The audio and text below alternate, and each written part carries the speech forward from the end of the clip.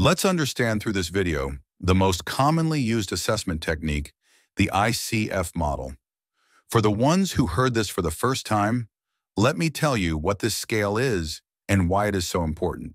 The International Classification of Functioning Disability and Health is a framework by WHO as a holistic approach to evaluate disability and find a solution through it. This can be used in any of your patient who has disability no matter the condition is, like stroke, spinal cord injury, head injury, and even low back pain, etc. Today, we'll simplify how to apply the ICF model for your patients in your clinical practice. This will be real helpful. Watch till the end. The first step is to understand 4 key components in this. The first one is body structure and functions. Impairments like muscle weakness, spasticity, or cognitive deficits post-stroke will be noted down under this point. All structural impairments in body, irrespective of the condition, you can include here in this category. Second is the activity limitations.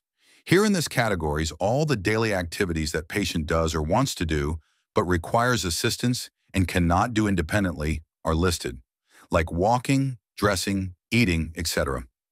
Later, these activities list will be used as goals of rehabilitation.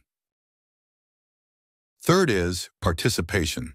In this category, we list restrictions in work, social roles, or hobbies of the patient. For example, does the patient have any occupation, etc.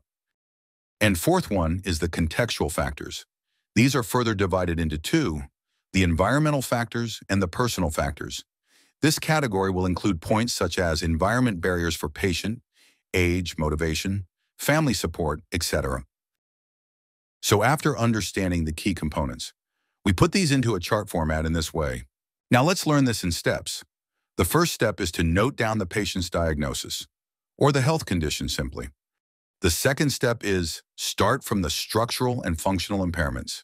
Note down all the limitations you assess in patient in this category. Example, the stroke patient might have spasticity. You can note down spasticity here.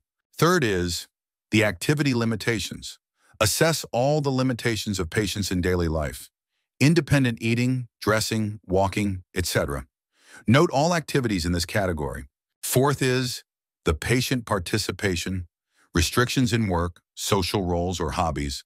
All of such points are listed under this category. Fifth is the environmental and personal factors.